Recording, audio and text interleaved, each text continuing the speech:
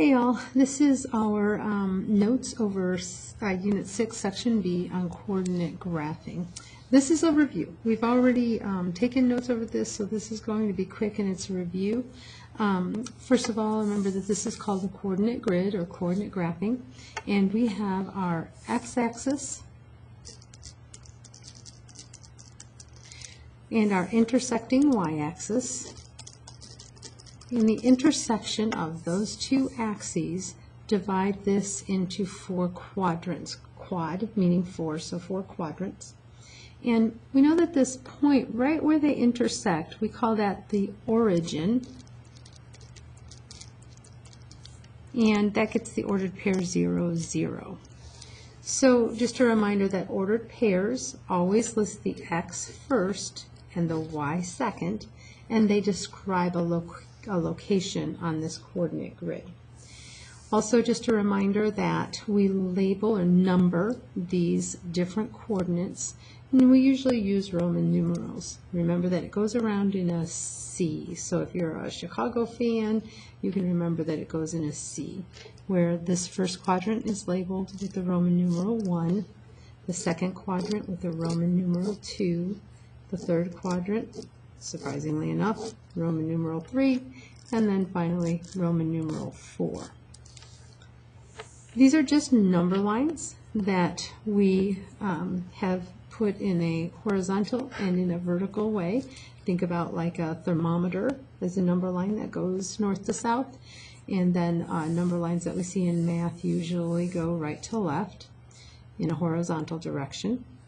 And these are numbered with 0 in the middle. On your x-axis, the positive numbers fall to the right of 0, so 0 is in the middle. Your positive numbers will be to the right, and your negative numbers will be to the left.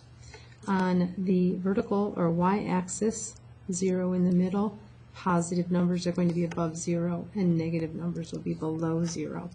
And so, given that information, we can tell which quadrants ordered pairs, we call them ordered pairs because they go in a certain order, x first and y second, are going to fall in. So remember, we always start at the 0 point and we go right to left first. So this one tells us to go to a positive 4 and then up and down next, and this one says go up 1. And so that one would fall into quadrant 1. Over 4, up 1 is in quadrant 1.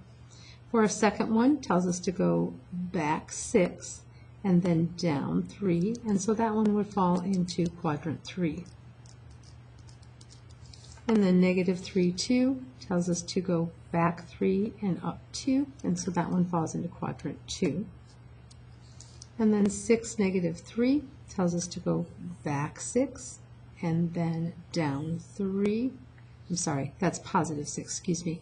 That tells us to go positive 6 and then down 3. And that falls, then you can see, into quadrant 4. And finally, the last two here that don't fall in any quadrant at all, we go right to left 8, so we're going to go right 8, but then we don't go up or down at all, and so we're right here, right on the x-axis, so that point is on the x-axis. And then 0, 8 tells us that we don't move right or left at all, but then we go up 8, and so that one falls right on the y-axis. All right, so that's a quick review of our coordinate graphing. In our next section, we'll review about graphing shapes onto our grid.